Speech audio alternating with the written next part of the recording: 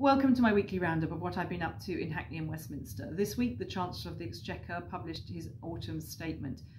This does very little to help the 1 in 2 children in Hackney living in poverty, and though he made great play of cutting national insurance by 2%, this does nothing to fill the gap left by 13 years of this government, which has increased tax thresholds and means that households are paying more tax than they have for decades.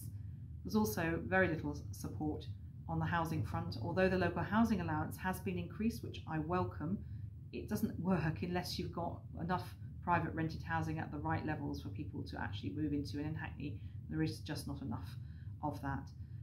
We also didn't see really any support for local government, which is already squeezed till the pip's squeaking, with swingeing cuts still predicted down the line. So frankly, this does very little to help Hackney. We need a new government and we need a general election. The Public Accounts Committee has also been busy this week. We published our report on school buildings, highlighting the 700,000 pupils in buildings that are not fit for purpose. And we also quizzed officials at the Home Office and the Department for Levelling Up Housing and Communities about how well the Homes for Ukraine scheme has worked and what lessons they've learnt.